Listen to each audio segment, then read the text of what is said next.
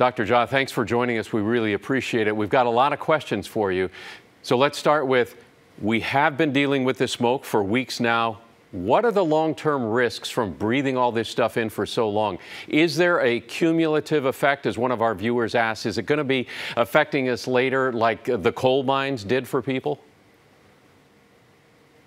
Thank you for that question. And I think that's probably the most popular and most important question people want to know. So I definitely don't think it's going to be affecting us the way the coal mines did. I don't think it's going to be that severe. You know, we're dealing with, we have to make decisions in the midst of having incomplete information. And you can look at the research that's been done about wildfire smoke and compare it to the more extensive research which has been done about polluted cities, in other words, air pollution in cities. When you look at chronic air pollution in cities, you know, year round, that's been shown to cause increased respiratory problems and disease and worse lung function. It's been shown to cause increased cardiovascular disease, meaning heart attacks, etc. And air pollution in cities chronically long-term has been shown to cause basically more deaths, meaning an increase in all-cause mortality. The good news is, when you look at wildfire smoke, and I'm sorry, I'm just getting some feedback here on my headset. When you look at wildfire smoke, there's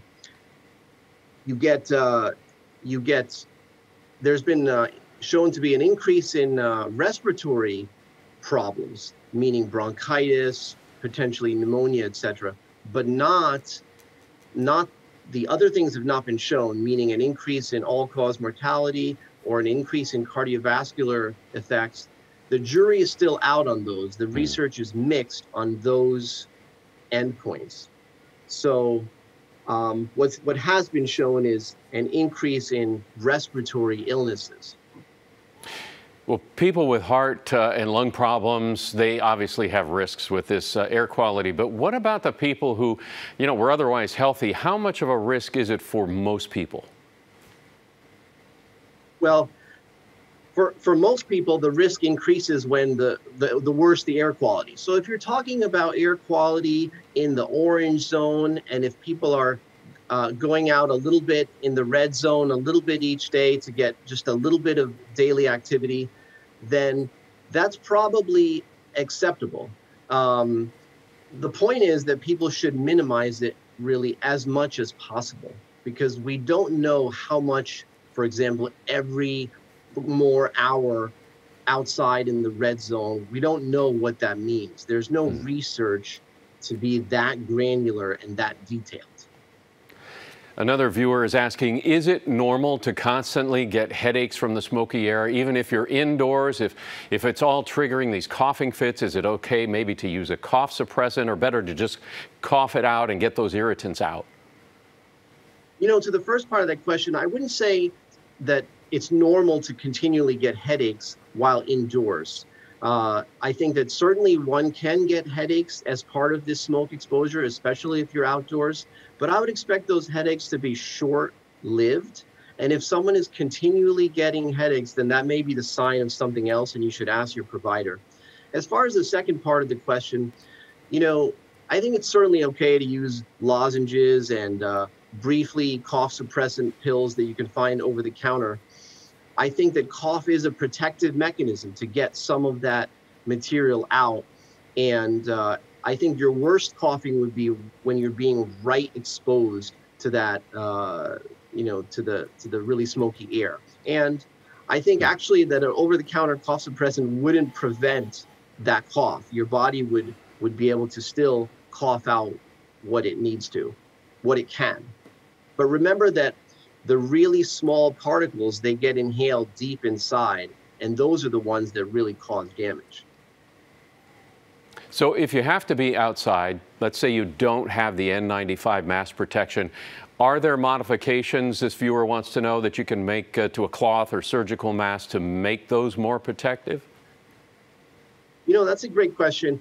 I haven't seen any modifications to the surgical mask. I did see, you know, on the internet, but I'm not familiar with the details, a way where someone was adding layers. In other words, adding silk or some other layer to their cloth mask in order to make it more effective. And I think something like that could be of value, although I don't know if there are studies about it.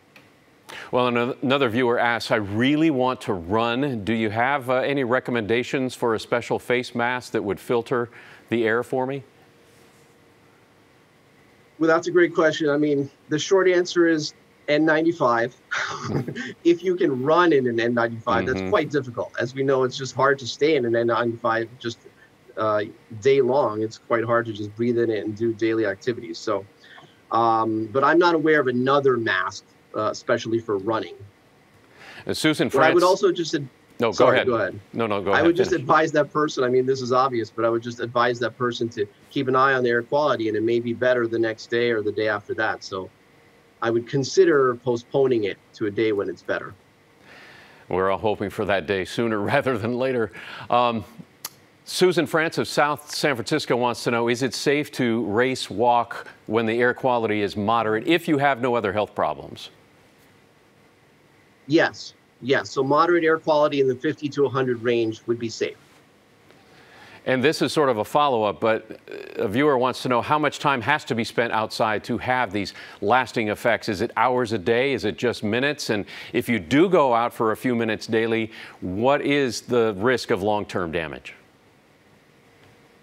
You know, I think for someone who's not in one of the vulnerable groups, you know, and a few minutes each day in the orange or in the red is acceptable, because I think someone who's asking that question is already alert to the idea of minimizing the time. And so I think they're already trying to protect their health.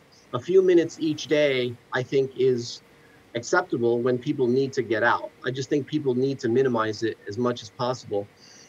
The exact number of minutes or hours that does the damage, that kind of granular detail is not known. That information is not available that I know. Let's switch inside. How do you keep the indoor air quality safe, this viewer wants to know, and what are the health implications for pets and even infants? Well, certainly for infants, people should know that, you know, kids, and really up to age 18, but what I'm about to say is more applicable even to smaller kids, they actually breathe more air per pound of body weight.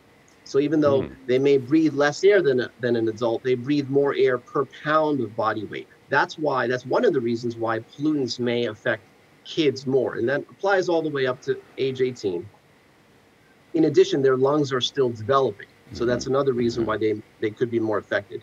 So that's why they're considered one of the vulnerable groups. Now, in terms of indoors, people are running HEPA filters if they have them. I think that's great. Another idea that is quite good is really just, if you can't HEPA filter the whole house, if you can find a clean room, meaning it's usually an interior room with kind of fewer windows, if you can run the HEPA filter in that room and just focus on keeping that room clean, that should help a great deal. As far as pets, you know, that's kind of outside of my area. I can't comment on that in detail, but I would expect a lot of the same effects on our pets. Well, let's talk about the really young ones, because Jenna Priest of Fremont wants to know, what's the best way to help prevent newborns from having any lung damage, even indoors? Is a HEPA filter really helpful? Yes, it can be helpful if you can obtain one and if you can run it. I would say for that newborn, a clean room where you really focus on keeping the air in that room clean, that would be helpful. And from Trish Lopez, I hope I'm pronouncing that correctly, in San Francisco, she has been posting about the air quality on Instagram, and she wants to know, how effective is it to just close the windows? She says she's in an old building in San Francisco, as many of them are, very drafty. You get that leak through the windows and the doors. Should they seal up the windows, or is it enough to have that HEPA air filter running in the house? They do have small children, by the way. You know, I think that you know, some fresh air has to be brought in at times, limited in amounts. I think what people can take some comfort in is that after time, even though some particular matter may come in, it will settle to the ground. So I don't necessarily think they have to seal the windows, but focusing on the HEPA filter, focusing on avoiding even things like vacuuming, anything that can stir up the dust in the air and contribute to the indoor air pollution should be minimized during these times. And someone wants to know, opening a window a little bit at night to recycle the air, is that okay? Is that a good thing? I'm sorry, I had interference in that. Do you mind just repeating it? No, not at all. Someone else wanted to know, opening a window a little bit at night to recycle the air. It sounds like that might be a good thing.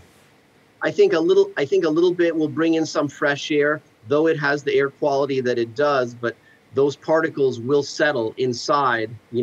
After some time, they'll settle on the ground. And so I think we're just trying to make the best of a bad situation. And so bringing in a little bit of air at times, limited amount, may be okay.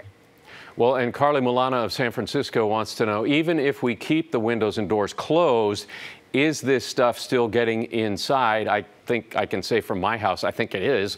HEPA air filters, will that help with that? It does. It does. It will clean the air. Again, people have to kind of keep in mind that,